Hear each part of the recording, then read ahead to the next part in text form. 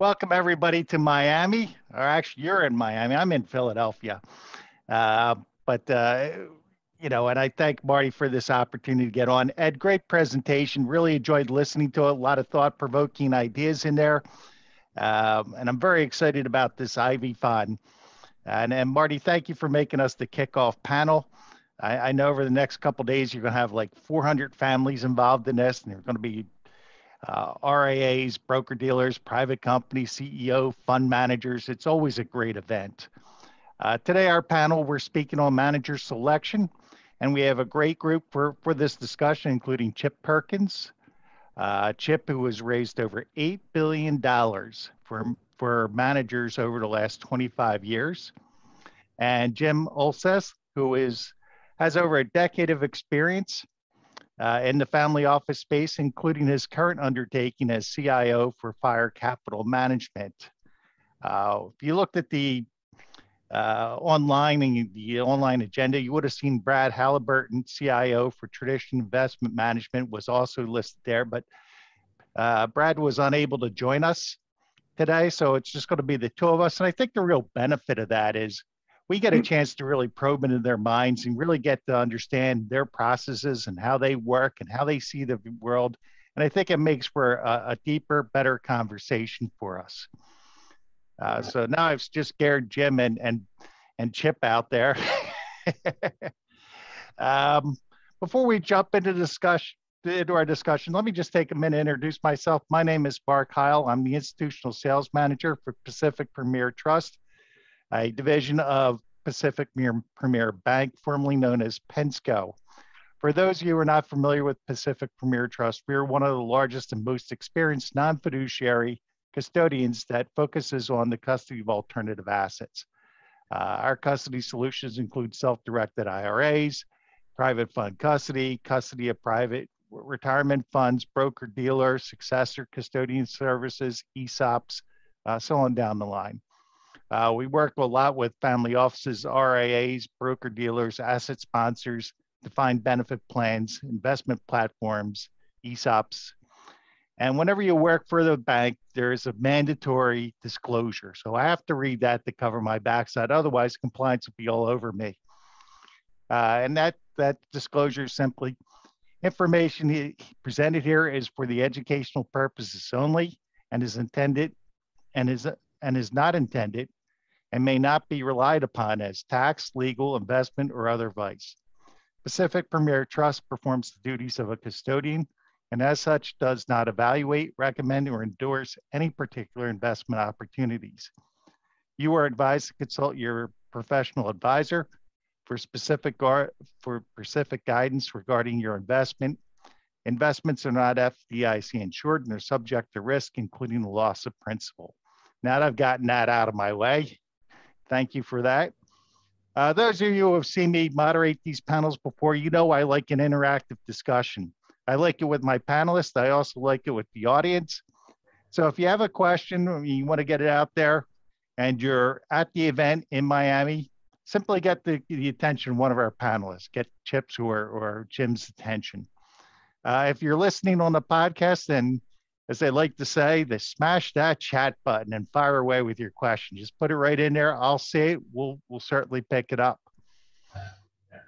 And we'll get it answered. I'd like to do that in real time. So as soon as you post it, you can expect an answer in a couple of minutes. There's a finite amount of time. So this is not a time to make a speech if you're asking a question. Get to the point, ask your question, and we will give you the response. I already gave high-level introductions for our panelists, but what I'd like to do right now is just have them talk for a minute or so about themselves, their firms, and give you a little background. And Chip, why don't you kick us off? Okay, just 1 second, Chip. Mark, I just want to make sure you can hear Chip. Okay, so when Chip starts speaking, you can, because we have this funky microphone system here. So, Chip. Morning, everybody. Thank you for coming. I can hear him just fine. One of my first in-person events seems like a long time. My firm is Perkins Fund Marketing. Obviously, I'm very in-depth at coming up with ideas because my last name is Perkins. I'm a broker dealer, Have been for 25 years. All my team is registered. We're overseen by FINRA and the SEC and the MSRB and a couple other people in Canada. It's very exciting because everybody wants a piece of you these days. We have been in business, as Mark said, for 25 years, doing the same thing. Hedge funds, a little bit of private equity, some direct deals, but not many. We usually take on 5 to 6 hedge funds at any given time and take those out to institutional investors and family offices to provide a great opportunity for investment. I'll be around all day if you have questions or want to discuss things. If we do a good job, I have no disclosure. I will just use Mark's disclosure that we read for 5 minutes and just put the Perkins on it. Okay. Hey, Chip, you'll be glad to know that was the short version of it too. Yeah, I know. On the exposure, as Mark said, thank you. My name is Jim Ulseth, Chief Investment Officer for Fire Capital Management. You don't need to speak up. Speak up. Yeah, you guys have to speak up. So what's happening is that the microphone system is not projected onto the TV. It records everything you say, and it shows on Zoom, but doesn't project out to the audience because there's a delay issue. If you spoke on Zoom, it come out of the TV 5 seconds later. So. Okay, got it. Chief Investment Officer for Fire Capital Management. We're a boutique investment management firm and multifamily office with nearly $1 billion in assets.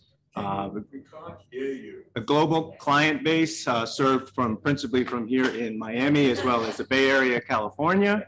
As I said, $1 billion in assets. Our mission is to empower our clients to not only accomplish their investment goals, but also their philanthropic and legacy objectives as well. Prior to this, with Fire Capital Management, I was the Deputy Chief Investment Officer for a large multifamily office here in Miami, We Family Offices, and glad to be here with you today. Well, terrific. And thank you for those introductions. Jim, maybe you could tell us about a recent manager that you've invested in. How did you meet the manager? What attracted you to the manager? What made you think the manager could be successful for you? Sure. Not to name names, but something recent that we've invested in this past year that's had remarkable success early on is Apex Partners. They're a global private equity firm focused more on technology and growth, but doing leverage buyouts principally in the upper middle market. They raised a rather large fund, which is not necessarily our preference. We like people to not necessarily be forced to deploy capital in a committed fundraise, but be more selective. But they've shown over 30 years to this point of demonstrable outsized returns in that space, and a really large and sophisticated team with operators as well as sophisticated and experienced deal personnel. And ultimately, early on, they're about 2/3 raised in less than a year, which is much faster than expected, but yet, and it's early on, but net marks are above 60% IRRs with nearly a 3x multiple already, with some exits already on the books. So really strong returns early on. We'll kind of see how that goes, but they're also raising early next year. How did we meet them? Well, as a multifamily office with considerable assets under management, often you meet them in things like this and working with people that are in our audience and I'm sure online, but ultimately in this particular instance, they reached out to us because of some network relationships that we've maintained through time. And ultimately, as I mentioned, kind of the characteristics about their group and how they do things in the space that they're in, we're looking for what I would call a sustainable competitive advantage in their space. That means that they understand the market opportunity. Their philosophy aligns with how they might exploit any mispricing, anything where alpha might be generative, as opposed to just simply taking a more systematic beta exposure, if you will, and that they have a demonstrable process in place where they can identify and exploit, but do it repeatedly through time with those resources that they've put into their process to manage the portfolio and ultimately deliver outsized returns. Fantastic. Chip, I'm going to throw the same question at you. Obviously you don't invest in them, but you have to make the decision to want to market them to investors. So talk to us about a recent manager that you've taken on and what you look for, how you met them, and give us a little background. Okay. When he says we don't invest, we do occasionally invest. If we have capital, if they've had a good year, we sometimes we'll leave it with them. But we look at each one as if we're going to invest. And I ask all of my team, they all vote on whether we take somebody on or not. I've got to have a unanimous consent on that. And I ask, the last question I ask is, if you have the capital, would you invest with this manager? If they say, no, it's not a manager we take on, because if they wouldn't invest, how are they going to convince you to invest, right? Probably one of the most interesting ones I have that we took on recently is Northern Right Capital, NRC, out of Darien, Connecticut. They're a small to mid cap manager with deep research, and Northern Right had Matt, the CIO, had 4 years with a previous partner, broke off. His partner didn't want to do it anymore, and has had the last 5 years. He's annualized at about 13.5%. Primarily, as I said, small and mid cap U.S. equities. Some board seats are taken, some Canadian stocks, and occasionally a European stock that's in their wheelhouse. They have about $350 million, and they also do separately managed accounts. We took them on because we liked the record. At the time, I was also in Connecticut, so it was a little easier to get to see them when we first started. I've subsequently moved my business to Palm Beach Gardens, but we talk on Zoom like everybody else now. They are a full team of 8 people. We like the way they invest. We like the track record. We like their service groups, their primes, etc. And we look at all aspects of that when we look at on a manager. In addition to that, we do background checks on the principals and the top people. And look at everything we possibly can, under the rug, around the corner, skeletons in the closet. Hopefully there aren't any. And we're very excited about this particular manager. So Fantastic. Was there anything in that relationship that you found? I know you said they had a strong track record, but there are a lot of managers out there who have strong track records at $350 million. And was there something that just sort of ticked with your team that said, yeah, we think these guys can be successful. We think our investor base is going to be really excited to meet these guys. I like the way he had it set up. I like his COO. Right after we signed, of course, he brought in a inside marketer to work alongside us. And that can both be positive and negative. In this case, it's a positive. Bob Anderson's a very smart young man and is helpful in the process. And we just hit it off. We met during last spring during the pandemic. So again, I talked about my first conference. That was my first face-to-face meeting in about 5 months. I was drawn by their intelligence and their process. And they must have showed well over Zoom. Well, they show well over Zoom now. A little coaching up from the sidelines there. Very good. Yeah. So anyway, from 2010 to 2020, the market was characterized by low volatility, steady growth, low inflation, low interest rates. Since then, things have changed a little. We have a pandemic, change of administrations within the US, supply chain issues, oil and gas prices. And the one thing that is certain is that the future is not going to look like our recent past. So the question is, as in, Chip, in your case, somebody who's looking to take out managers and and Jim, in your case, to investment managers, although I'll give the caveat, sometimes chips invests. What do you think are questions or new questions or things that are evolving that maybe fund managers are going to be asked today that they weren't asked 2 or 3 years ago? Well, honestly, I don't think people have flushed those questions from 2 or 3 years ago. I think that they're still on everybody's minds. I think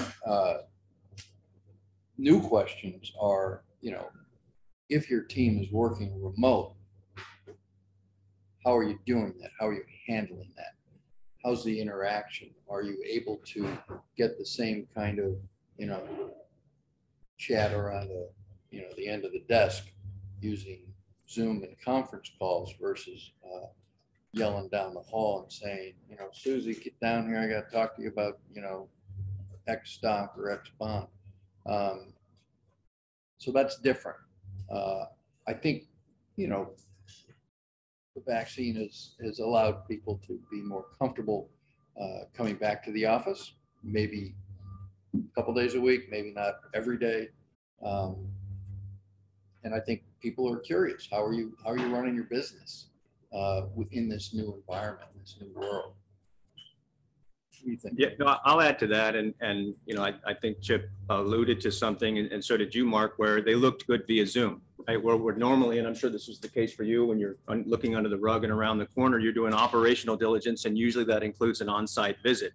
During the pandemic, that's become increasingly more complicated to do. And so you've had to rely more on Zoom and meeting personnel remotely and not necessarily knocking on the door. But March of 2020 and that subsequent time period, and ever since, while all the questions haven't necessarily been fleshed out, it provided a really interesting case study as to exactly how those managers responded. Did they increase communications? Was transparency there to the level that you needed? Were they available when you wanted to ask them how they were managing the portfolio in response to that? Did their strategy hold up, right? Like we talk about competitive advantage. Were they able to stick to their knittings and work their way through it? Were there other, more inherent implicit types of things, leverage, explicit or implicit? Did that inhibit their ability to hold the course and ultimately produce the types of returns that you expected them to do throughout? So I think that we're seeing that, sort of play out, and the jury's not out yet, but as recently as Friday, we got another taste of how the market might in fact react to other variants as we continue to kind of move through the pandemic. So we still don't know necessarily, but we're learning on the fly. Okay, go on, Chip. That a lot of people are investing and following up with managers they knew prior to the pandemic, which is horrible for my business. Just go on record. My guys look good on Zoom if anybody's interested. But that's made it a little bit easier for their existing funds to get more capital, and because you guys have already met with them potentially, or should have met with them before you invested them prior to the pandemic. And I think now newer, younger, emerging managers and people out looking for capital have to fight to get face-to-face, or they either have to get better at being Zoom. And that's one of the things we try and do with our managers is coach them a little bit to say, not say the right thing, but say what they want to say in a way that's effective over a television set. Kind of like John Kennedy did back in the 60s when he got elected. But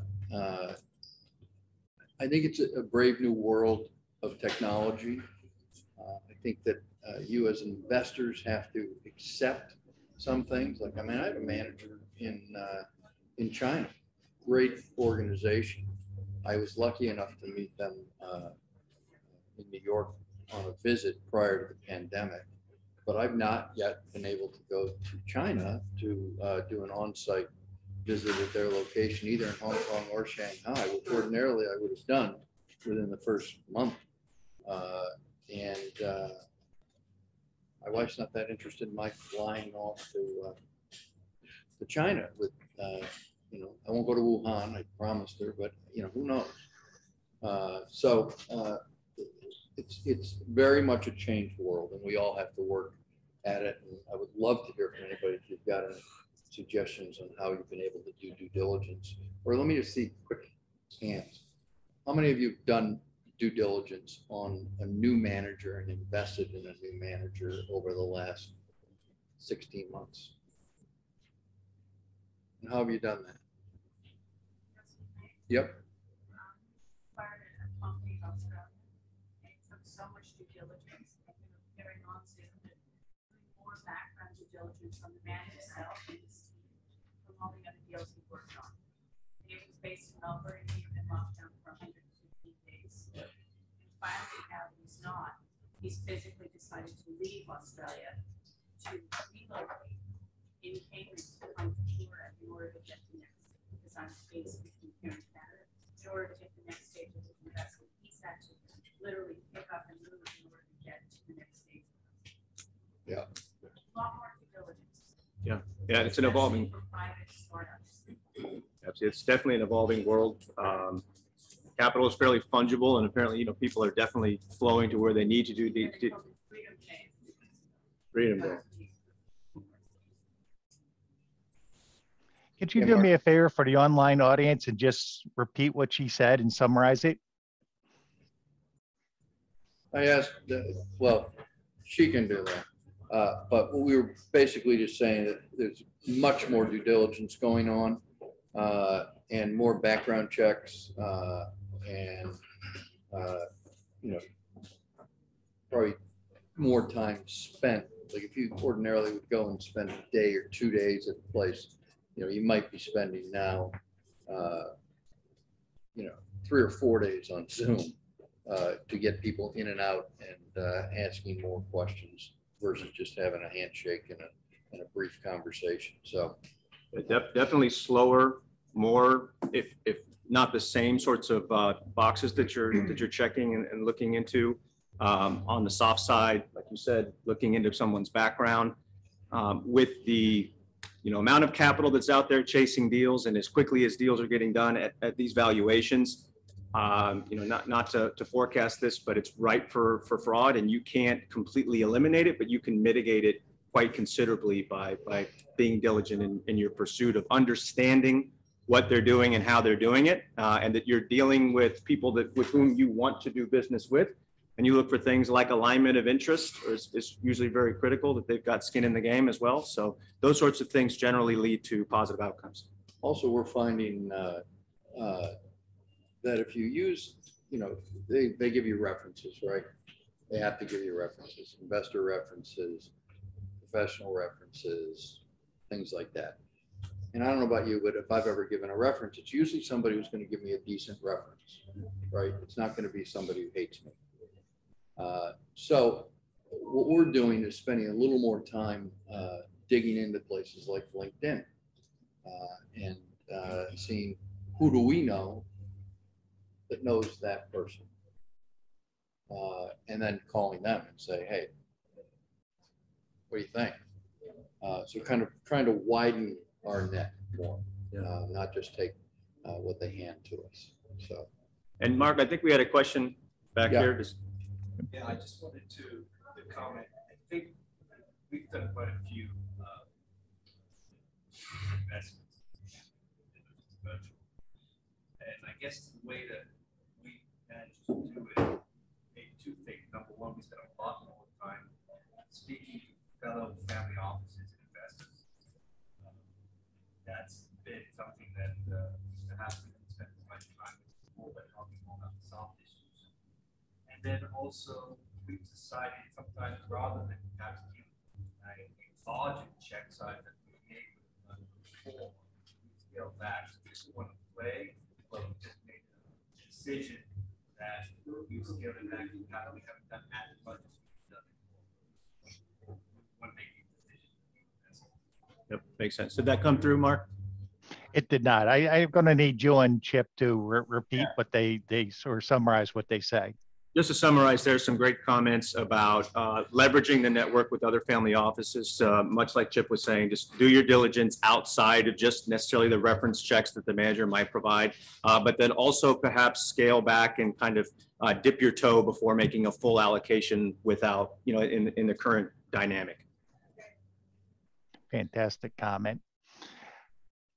Just to sort of move us on and sort of on the same thing here. So given this new investment environment, what strategies do you think are going to be more popular going forward? So hedge fund, venture, private equity, real estate, debt, secondary, special situations, or crypto, DeFi?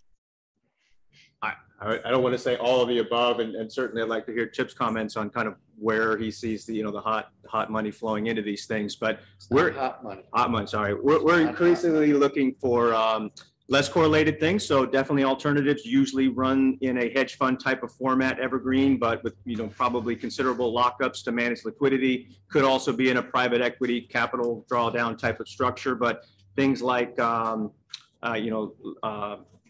investing in legal outcomes, things like that. So stuff that's less correlated with the dynamics of the market right now. As we heard Yardini talk about, we're seeing a divergence in monetary and fiscal policies, and volatility, as you mentioned, Mark, is elevated from years past, right? And certainly in the face of what might look like more of a stagflation environment, we'll kind of see how that plays out. But increasingly looking for things that are less correlated with current markets. I would add certainly less correlated. Also, real assets. People are liking things. If you kick it, it'll hurt your toe.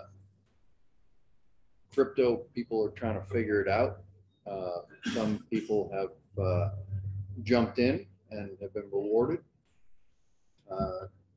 Something we're trying to figure out, if there's a crypto fund out there that we should represent. Carbon, ESG, healthcare, all of these things, some of them are buzzwords, but others are really important assets that people want to get into. Diversity as well, more in the institutional investors than the family offices, because the family office doesn't have a pension fund or something that has a requirement for diversity. But we're finding that with our institutional investors is also interesting. But it's not like you have a long short manager that's out there. You got to be doing something different. It's not like it's a new asset class. Structured credit, there's still a lot of interest in structured credit, private credit.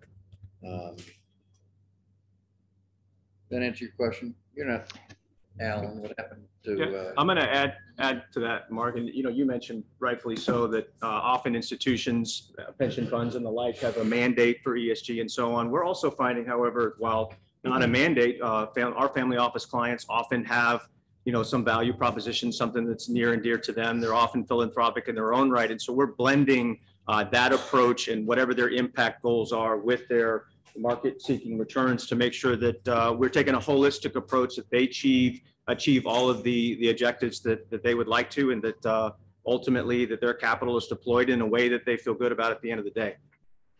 It's interesting, and I just wanted to ask you real quickly, and we'll get to the question out in the audience. But Jim, specifically to you, the philanthropic seems to be driving a lot of investment decisions, particularly among family offices. And recently what I've seen are some more trusts being formed. For instance, I recently did a charitable remainder trust where the person can control the investments, but at the end of the day, all the proceeds go to the charity that he designates when it finally winds down, or it comes to an end, or he dies, or whatever the outcome is. Are you getting more demand for that from your clients? Absolutely, and you didn't mention there, but there are certain tax advantages with doing things like that. We're also frequently setting up donor advised funds and foundations in their own right to make sure that we're allocating in a way that where they have control and ultimately, to the extent that they want to give it away, that they're doing it thoughtfully and in context of their entire portfolio and achieving the total amount of income impact that they possibly can. But that is absolutely increasingly something that we're fielding questions on. Fantastic. Why don't you go out to the audience? You had a question. Yes, to what extent does venture capital feature in your offerings or your choices? The question was, to what extent does venture capital, is on our plate? If we find a good guy, it's really hard to take a brand new venture capital fund and bring it out to the market, and that's usually what we're presented with. So for us to take somebody out, they've got to have an unbelievable pedigree. They've got to have a team put together, and they got to come up with 20 or 25% of the initial capital so that we can then, take them out to people and say, oh, they're real. So for us, it's a more difficult way to launch a fund. And usually if you are a existing venture capitalist and you're on your second or third fund, they hardly ever will hire a placement agent because they've gotten established, if they've done well. If they haven't done well, they'll call me right away.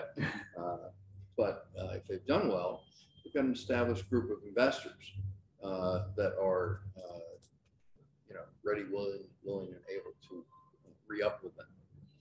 So it's not the case. There are some placement agents that spend all their time in private equity and venture capital. I have been a guy that believes in doing what you do best, and what we've done best is hedge funds and similar kind of vehicles like that. So I don't do as much of venture. Out of the billions we've raised, it's maybe 250 in private equity or venture. Hey, Jim, your focus is on liquid or more liquid investments. More liquid. I do have some that are kind of hybrids that maybe have a 5-year lockup instead of or a 3-year lockup instead of a 10 or 12-year lockup. What if somebody had a more liquid private equity investment approach? Well, define liquidity. Hold on a second here. Maybe I can have Randy Cohen. Randy, do you have an answer to that? How do you define a liquid private equity investment? Well, yeah, I'll be talking about it later today. For me, liquid private equity means something that delivers the return pattern of private equity, which is to say, above market returns, modest correlation with stocks and bonds, and when the market crashes, it doesn't go down too much. But we're in liquid securities, so you can take the money out of it. So you're saying pipes or things like that? I would say those are not going to give you that PE return pattern, because what with pipes, once you're in that public stock, if the market crashes, it's going to go down all the way. So in my opinion, the only way to get liquid PE is to be in publicly traded companies and then also have some kind of hedge on, because if you don't hedge, then it's not going to give the private equity performance back. People do have things that they call private equity replication or what have you. They don't use a hedge, but I think people will find that frustrating when the crashes come. How is that different from a good hedge fund manager that has a long short portfolio? Right. Well, so the difference with a long short portfolio is you're unlikely to capture the upside of a market because obviously you're short. Now, if the person has tremendous alpha, it may be possible for them to deliver those above market returns, but you see what the hedge fund indexes have done. They haven't been remotely close to the market. So, I mean, as I said, this is an area I have a lot of thoughts about. I've been researching this for 20 years, and in my opinion, what you have to do is first identify the kinds of companies the private equity holds. Private companies, of course, find the comparable set of public companies to those who are holding the same stuff. They need to leverage replicating LBO, so you can leverage the same amount. Then you need to hedge the downside. So there's a lot of things that have to be in there to to deliver really good private equity. And Randy, we're not gonna go through your whole presentation right now, but, you know, you get the gist. We are fine, actually, there is a company in New York City that's a very liquid VC approach, where they only invest in Series B, C, and D, or Series A, but they expect the liquidity event within, 16 to 36 months. But still, there's still 36 month left. Yeah, no, it's fascinating. It's very interesting times that people are trying to kind of, chop up and resegment the Make whole it investment quicker. area. Back to, I think, the nature and the origin of the question, back to private venture capital, it's material from our perspective, the amount that we're investing in it. It obviously depends on the specifics, risk appetite of the client and the opportunity set, kind of what's going on out there. We're not just simply going to deploy, but I'll also echo comments made. Difficult to do by the time the manager has a demonstrable track record that you would like to see. Either they've grown bigger than what we would normally like to see, given the market and where they might be able to generate outsized returns. So I think that you have to be a little bit early, which requires even more diligence. So it's challenging to deploy the amount of capital that we ordinarily would want to do, but it's definitely something that we're consistently trying to achieve. So we're active in the space. The other thing out there now is there's so much capital in private equity and venture right now that everybody's saying, oh yeah, we're going to get above market returns. Oh, I always get 20%. Well, I want to see, these funds as they come to their end in, 4, 7, 10 years, whatever it is, and see how many of them are actually hitting 20, 25%. Particularly in venture capital, right? And in venture, because there's just so much capital out there and people are paying ridiculous prices. And they're promising these returns, but those returns are all mark to market and nobody's really marking them except the manager. So yeah, to Chip's point, there was a guy named Madoff who marked his as well. He always got 20%. Everybody got 20%. So let's just, before you just say it's the only way to only place I want to put my capital, you got to think about it a little bit. That's all. I want to jump in here a little bit and because we only have, I assume, Marty, about 5-10 minutes left. Maybe 2. Oh, Marty. 2 minutes. Well, even less. Then in that case, I want to fast forward this conversation a little bit to some, to terms.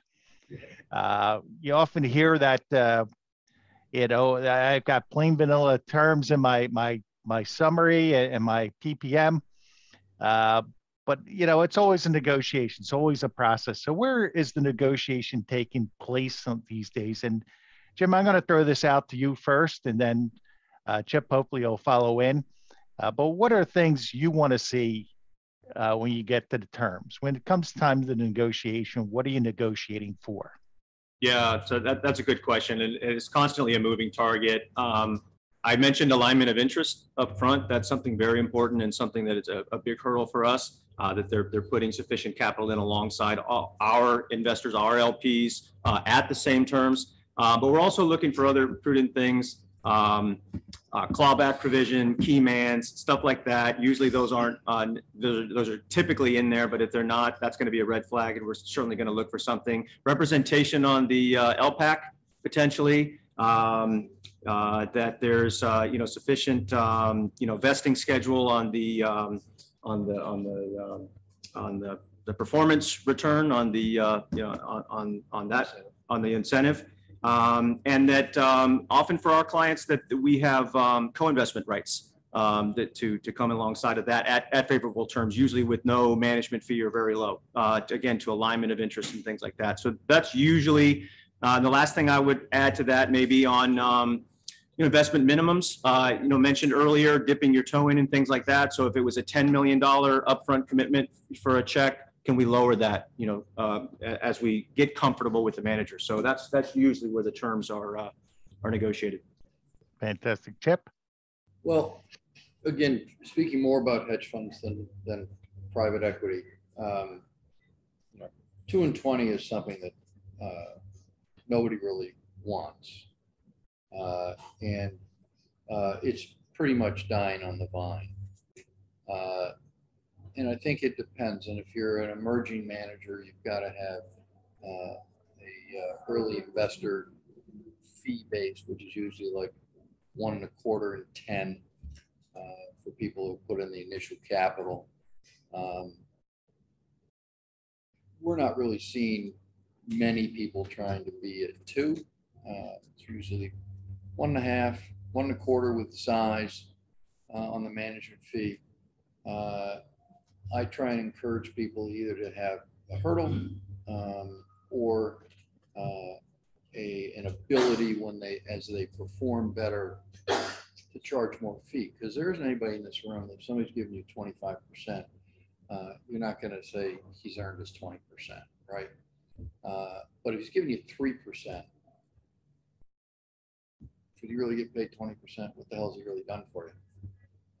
So I think that there's new ways that people are pricing and on a sliding scale, which makes sense. So I just think the world's changed. It's not just the pandemic, it's fees, it's alignment. As you said, Jim, do they have skin in the game?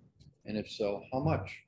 I mean, my guy that talked about earlier, NRC, he's probably 18% of his fund. So he wants to do well because he's got all his family's money. So I have one question. Do you guys see any differences in the way people raise money? And I just noticed in the venture capital community, like in New York, is a very staid, almost Wall Street approach, whereas in California, it's really a bunch of cowboys who will raise like every year. Co-investments are like 7x per fund. Whereas co-invested in New York is about 1x. I mean, you guys notice that craziness? It's such a strange approach towards capital raising, and does that set up any bells or red lights for you guys when you see that people, have these, radically different approaches towards raising capital? Well, I do it our way, and I don't really pay a lot of attention to how others do it. I mean, the guys that I compete with pretty much do it like I do, which is, kind of tried and true. Make the calls, send the emails, send letters if it's appropriate. I'm not talking about the methodology. I'm just talking about that they're in market every year in California versus New York. So how did they do? The year before. It's kind of, if they're crushing it. People are in market a lot. I think they're momentum raisers. So we've seen the gamut, and I think it's a sign of the times more than a red flag. But some of the things I talked about on what's important to us on the terms negotiation, we feel align us with long-term commitment. Right? They're more investor friendly. We're in it for the long game, and so are they. So to your point on someone who's just momentum raising, if they're not at all interested, and that's demand aside, because I realize that they think that they can raise it. If they're not at all interested in setting up what we think is a prudent approach for our clients to continue to invest alongside of them through time, we're probably not interested in being partners with them. So we take a more strategic approach, and we'll stay away from those who use that term again, hot money, right? If we see signs that maybe someone's just taking advantage of what's going out there and being cowboys, we're going to probably stay away. Do you think that some strategies are just too big to ignore, even though they're very new? And I'll give you like 5, and let's start with crypto, right? So there was crypto in 2014, 2013, and then we have all this, what I call deep tech. You've got AI, you've got space, you've got robotics, you've got, material science, things like that. And those are going to be vast, right? Space will be a vast area of venture capital investing and, private equity and public, right? I mean, it's going to be big, but at the same time, you don't want to be first. Right. Yeah, we're taking more of a nuanced approach, more dip the toe, looking at, the metaverse and all the different ways, all the stuff that you mentioned there. There's lots of things that we definitely cannot afford to ignore, but that doesn't necessarily mean that we want to take all players, and that there are certainly going to be winners and losers, and it's not necessarily first movers that are going to determine who takes the cake. If you've gone to virtual reality 10 years ago, it probably wasn't a good move. But you have to have a bit of an education in each of these areas. because if you just throw your money at the 5 that Marty mentioned, plus, 6 more we could all think of, you don't know who's the player because it's all so new. So if you don't either have the understanding or a person you trust, whether it's a consultant or a friend or whatever, that has an understanding of it, you got to be careful. Got to be careful. There's going to be losers in all of these areas.